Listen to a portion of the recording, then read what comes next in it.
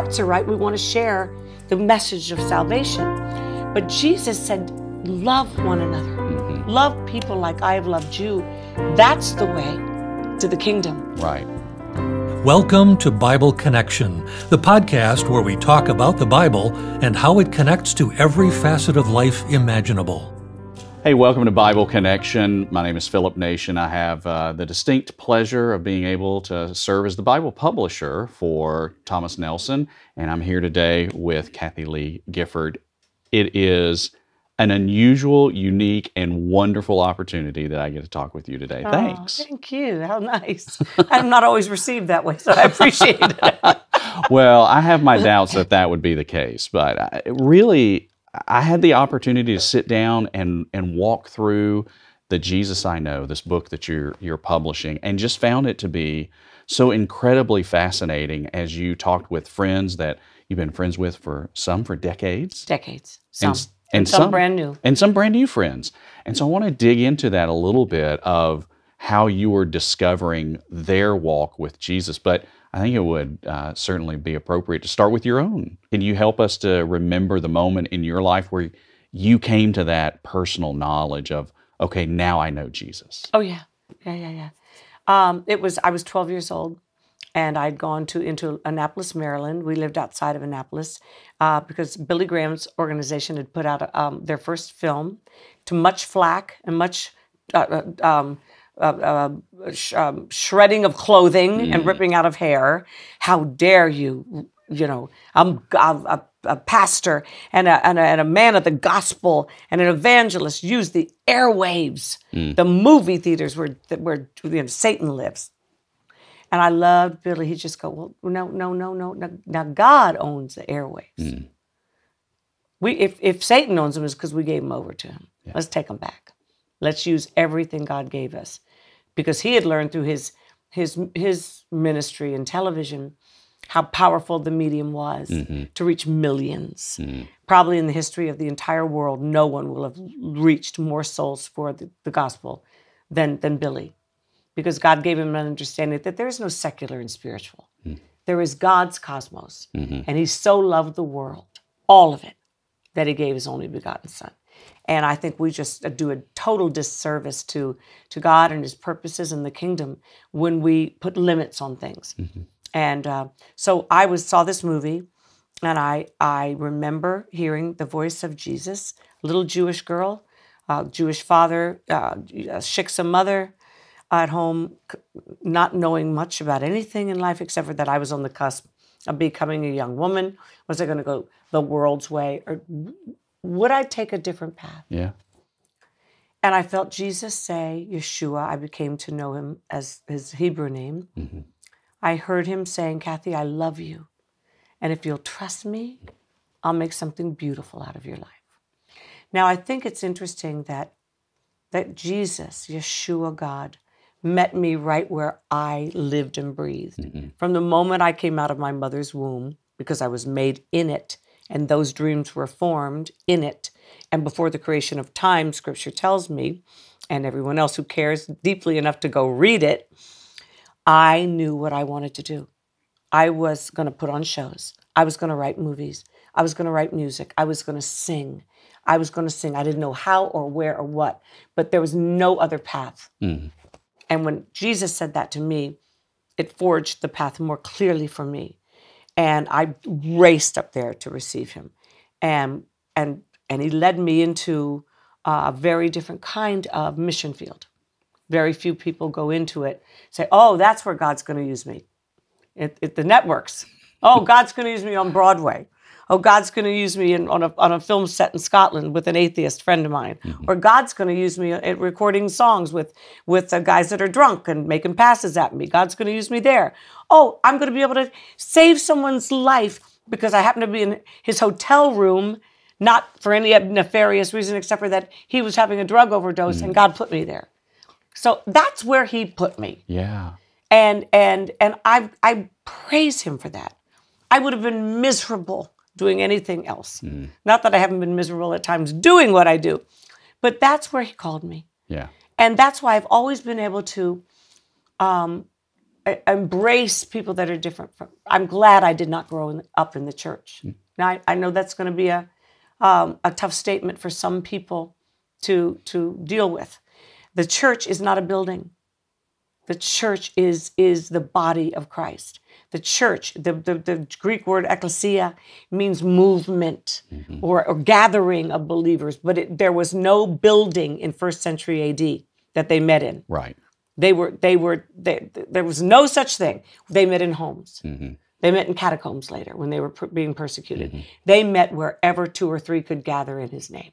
So we've grown up in the Western world with a bad understanding of what church looks like. And as a result, we tend to stay where we're comfortable. We tend to sit in our pews, and I mean pews sometimes, year after year after year. Right. And sending checks for this ministry or that, feeling very, very self-righteous about it. Not that there's anything wrong with sending checks. It's beautiful. It's a sacrifice of praise. And it's tithing. It's all biblical.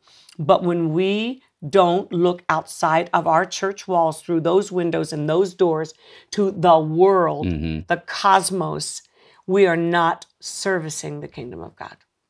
And I think that that's part of the real beautiful journey that Christ has had you on, to be able to be honest in these different environments where he's placed you in really special ways, whether it was in the entertainment industry or in these quiet conversations that you've had in your home that you describe in your book, that it is these honest conversations that you've had with people that has allowed for them to pull back the veil of their heart and to say, here's all of my pain, what do I do with it? Or here's all my pain, here's what Jesus did do with it. That whole idea of Jesus placing you in unique kind of locations in people's lives. Waldo. Yeah. What am I doing there? Right. This is like we're all, this book is a journey to find out, well, where did Kathie go next with these people? And I do wonder, as you talked with these friends of yours that are both old and new, that kind of topic of pain and suffering, yes, it's and present wondering, in everyone's life, isn't it? It came up constantly. Yes, it's a theme. And so how did you walk alongside of some of those friends? I mean, what are some of those stories that really stand out in terms of how Christ guided you to just show care and love to them? Well, when you do walk with your Savior God and best friend Yeshua for as many years as I have, you start to see, you start to long to be more like him. And he set the standard for how we are to treat people. And what I think we failed to do, Philip, is more than we should, is that we don't listen as much as we have. I'm going to tell them, I've got the message of salvation and I'm going to stuff it down their throat. They can't leave here without hearing that, How about we just rest, be still, and know that God is God. He is sovereign in all things. And there's no such thing as coincidence. If I'm in a room with somebody, there is, in the Hebrew language, there is no word for coincidence. It does not exist. Yeah. Because God is either sovereign God or he's not God at all. So if I'm sitting in a room or a restaurant or a movie set with somebody and they happen to start this or that, so many people start taking the name of the Lord in vain, and I go, I'm so sorry, but would you mind very much just not using his name that way? He's a really good friend of mine. And I'd appreciate that. Yeah. And they go, what? They don't even know that they did it. Yeah. And I don't say it in a condemning way. It just changes the conversation, changes the atmosphere. You do it in love. Speak the truth in a spirit of love with a tender spirit, basically, Scripture says. Our hearts are right. We want to share the message of salvation. But Jesus said, love one another. Love people like I have loved you. That's the way to the kingdom. Right. That's the way. They don't need to be told they're this, they're that, they're impure, they're that. They know it. I have spent my life, 55 years in an industry where everybody's pretty much darn aware of how rotten they are to the core. Right. Scripture says all of us have fallen short of the glory of God, sinned. And they may not use those words, but they know they are less than. Yeah. And so when you start to love them and meet them right where they are, and you lean into them, and you say, tell me what's going on in your life. And I've got them at like they're prisoners on a set. If I'm the producer, they got to sit with me. If I'm their co-host, we have a lot of breaks. Right. If I'm their co-actress, there are a lot of times you're just sitting around. And so you just pray for, and always, I can't do that on my own. You always pray for discernment. Lord, lead me. Every morning, even today, and I knew I was going to be doing a series of all day long interviews on a subject I can talk about with not a note in front of me, with people that are like-minded. There are still people that we don't even know sitting in this room who might not be like-minded. And I always say, Lord, whoever I speak to and whoever hears, may it be your truth. Yeah. Because his word never returns void. My words will, but his truth never returns void. That's right. I read my Bible regularly, but there were times when it felt like I was just reading words on a page. Like I wasn't really hearing from God the way some people talk about. And I wanted more than that. I wanted to do more than just read the Bible. I wanted to experience God's love through his word. But I needed help. Help to hear from God and see his love for me, to better understand God's character and actions, to study the Bible in a way that helped me see the truth more clearly. And when that happened, I started to feel like I was actually hearing from God in the Word, and not just to know what he wants me to do in light of Scripture, but that he loves me. And that love isn't just about me. It's a love that connects me to women like me, And women different from me. women who are trying to live faithfully in our situations. Women who want to understand the Bible and hear from God through it. Women who all want the same thing. To love God with our whole lives. Dig deep into God's Word and know his love for you with the Love God Greatly Bible. Get your copy at lovegodgreatlybible.com today.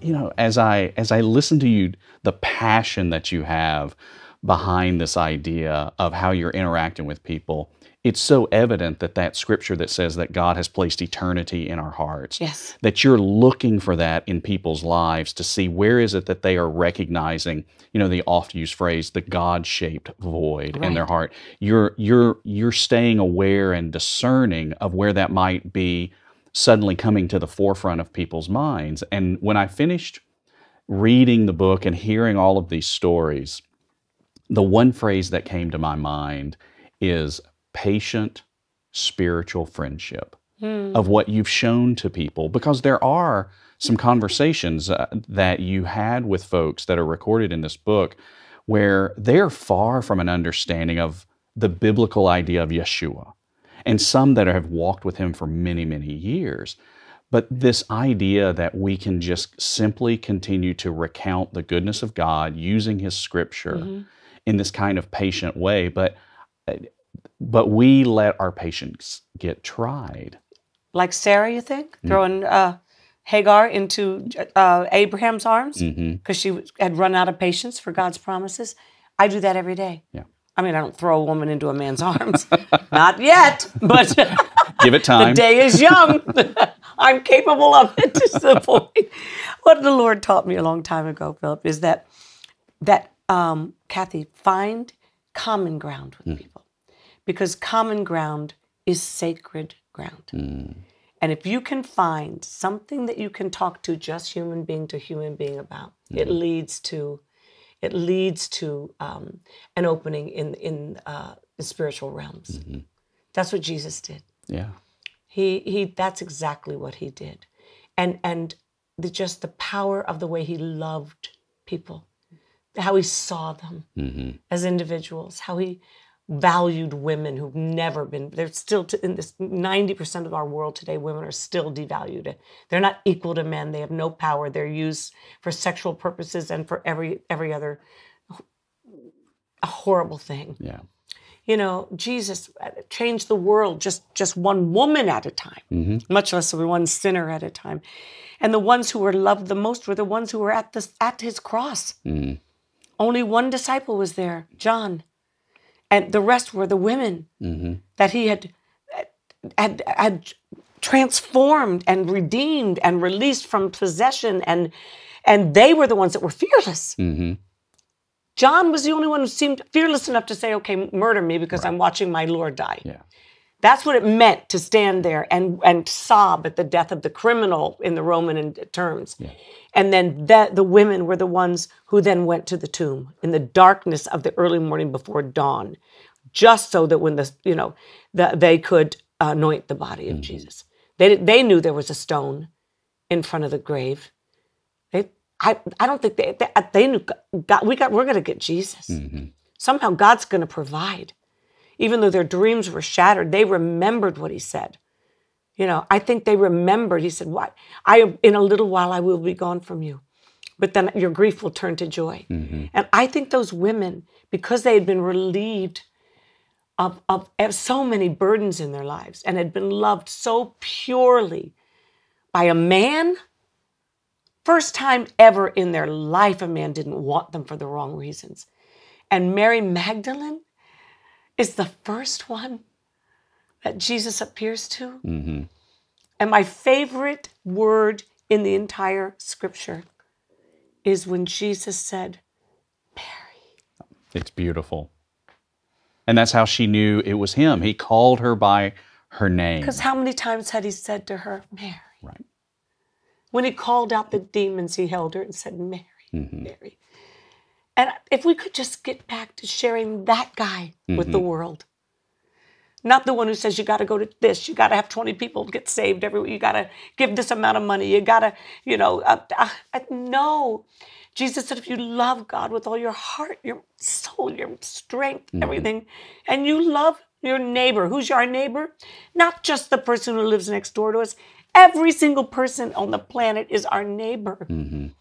If we start loving people like that, Philip, we want to change the world. How about one neighbor at a time? It's the opportunity for us to be troublemakers for grace rather than just troublemakers for ourselves. Exactly. Jesus was a radical troublemaker. Right. I love the fact that I was kicked out of the Brownies when I was 8. I was a troublemaker. I got kicked out of Sunday school because I dared question the fact that Jesus cursed the sycamore tree. When I heard that in Sunday school, I said, no, he didn't. Jesus wouldn't curse something he made. Jesus doesn't curse what he creates, he loves.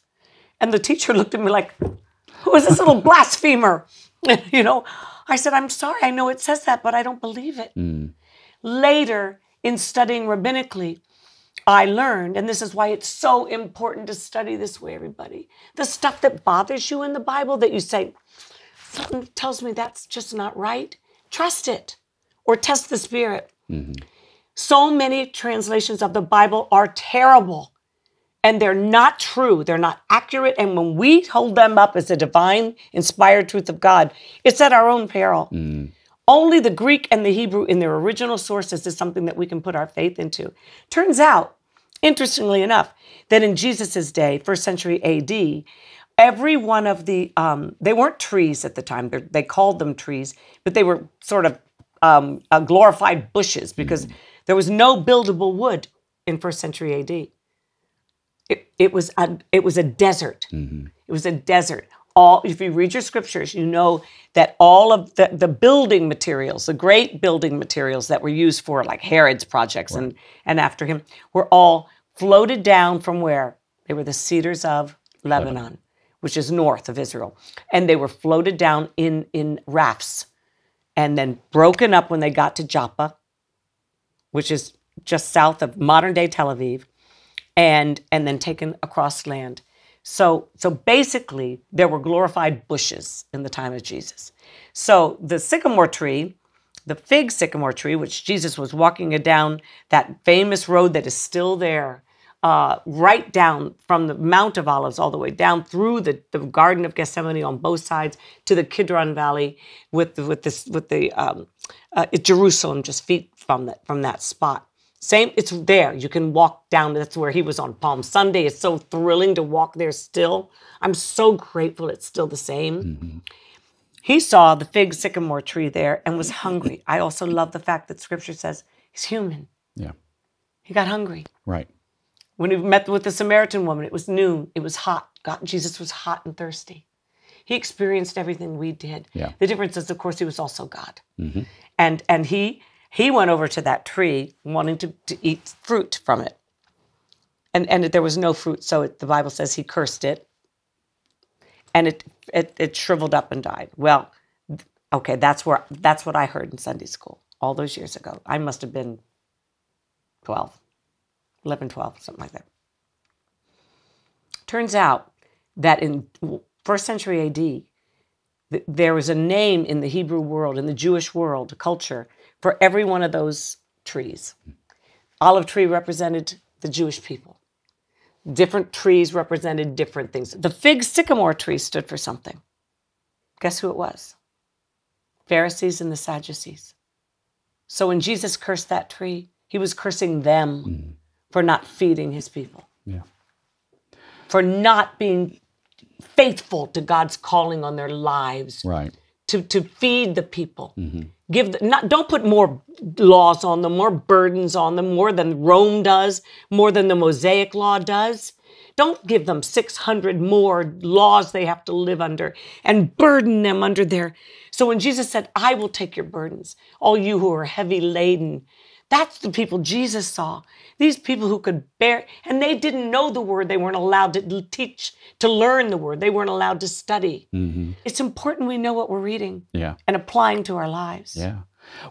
You have very intentionally soaked your life with the scriptures, and you have communicated it both across your living room, the coffee table and the dinner table, but then you've also communicated it across the ocean by taking friends of yours to the land of Israel, to the promised land, so that people could experience it there. And so I just wonder, though, on a regular and daily basis, what encouragement would you give to people that are listening into this conversation? Because it's like it's so evident, like you take the study of the scripture so serious and it's so personal.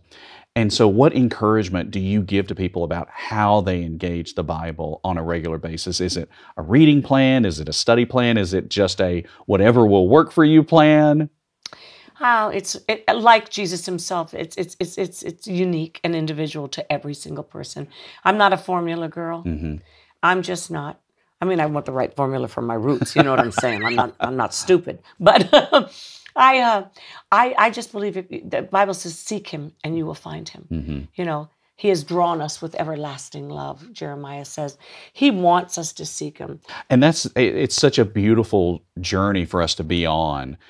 From what you said toward the beginning of our conversation about that the church is a community, it's not a building, that we're doing this together, we're walking together through this. It's a movement, actually, the church. Oh, yeah. And movement because of the it Holy is Spirit. the called out ones that the Lord has created us to be.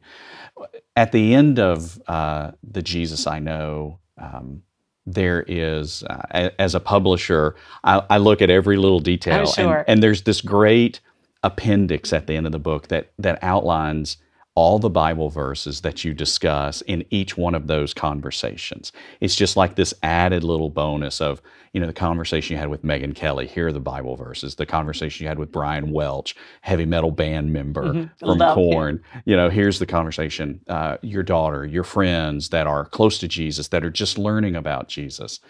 And so right now in your life, as you think about what God's been doing lately for you, as we wrap up this conversation, what are the passages of Scripture that have just been filling your heart with great joy and with great abundance? What encouragement would you leave with us about where God has been feeding you just deeply right now?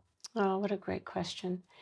For the longest time, it was Philippians 4:13 was my go-to. I can do all things through. I had a friend who used to make me beautiful art things that I could frame.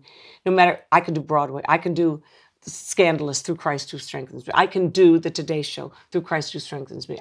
Somebody then said a great translation of it also is, I can do all seasons through Christ who strengthens me.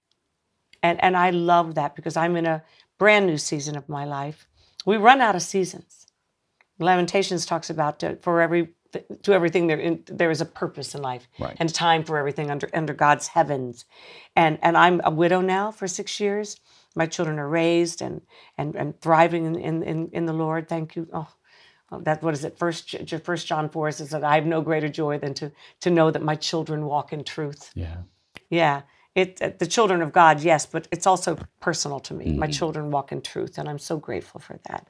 So things like that hit home to me. Yeah. You know, not the ones, yes, God so loved the world. Then when I learned that the word means cosmos, everything that he's created, including everyone that he's created, scriptures now come to life to me once I understand what the words actually mean. Yeah. Paul didn't say, wives, you must submit to your husbands. How many times has that been misused in our culture through centuries and centuries, and kept women in bondage to ungodly marriages where they had all kinds of biblical rights to leave it? But no, you got to submit. The word is hypotasso in the Greek. And you know what it means? To reach down and lift up. That's what it means. It's not servitude. It's not slavery. It's not any of those things. The man actually is the much tougher thing. It does say, love the church the way Jesus did and give your life for it. Yeah. You guys have a harder road to travel than we do. But I want people to know what it says so they're released from the bondage. Scripture should not put us in chains. Religion puts us in chains. Relationship with the living God frees us from all of them. All of them. Amen. And that's a great note for us to close our conversation. Thank you so much for joining us today. Thank you, Philip. It's been a joy to hear how Jesus has been working in your life. Thank you so much. What time is it? He ain't finished yet. Thank you, Philip. Lord bless you. Thank you.